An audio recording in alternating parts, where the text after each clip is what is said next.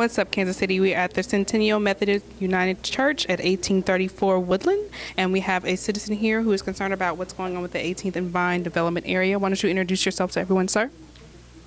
My name is Richard Gaylord Cushan, and I'm from the Marlboro District, but a lifetime resident of Kansas City, Missouri. I grew up in this 18th Street District when it was vibrant, when it did have everything that all the other cities, all the other areas of the city have. You go worldwide, you know, you could go to Europe, Spain, anywhere you want to go. If you ask the people about Kansas City, they will all mention one place, 18th and Vine, and the people who lived here. Those people are the ones who made Kansas City what it is today, through jazz, through all the things that we have done as a people. We've been number one.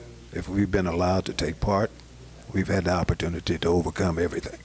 But when they take and put us in the positions that they're putting us in now, and that is the use of money. Money is something that they don't allow us to have. We're talking about spending money here on Vine. You spend that money. It's to get jobs.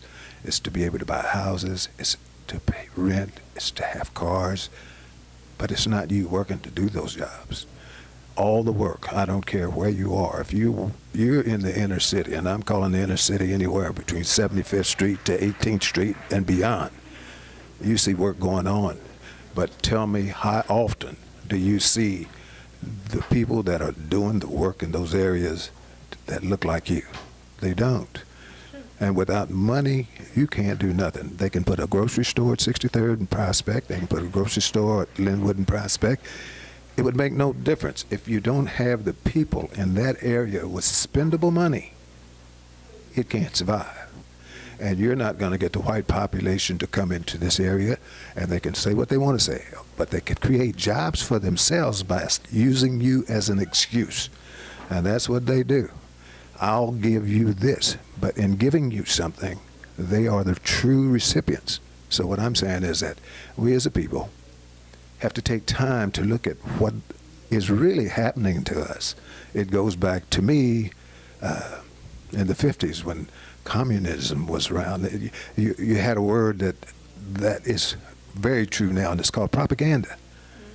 And propaganda is not truth, but it's something that they can constantly push upon you until they change your mind.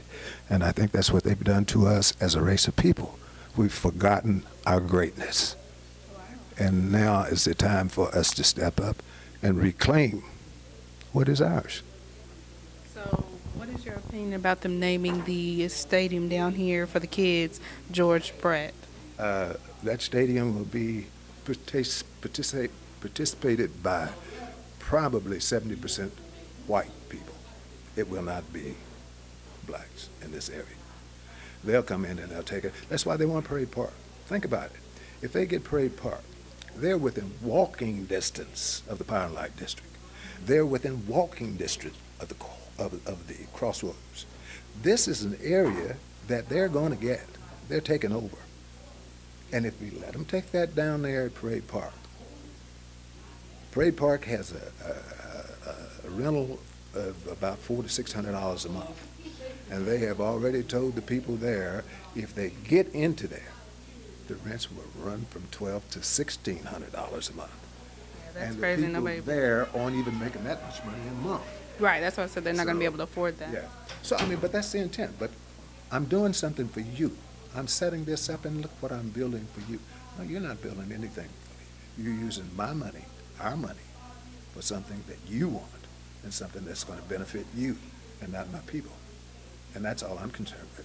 The same as all they're concerned with is their people. All I'm concerned about is mine. I appreciate your passion, sir. No problem. I'm Serenity Minding You Spit Your Piece. Make sure you check out WhatsupKansasCity.net. I'm IFBB Bikini Pro Cat Williams, and when I'm not working out in the gym, I'm searching the web on Cascade Media and What's Up Kansas City. So make sure you check them out.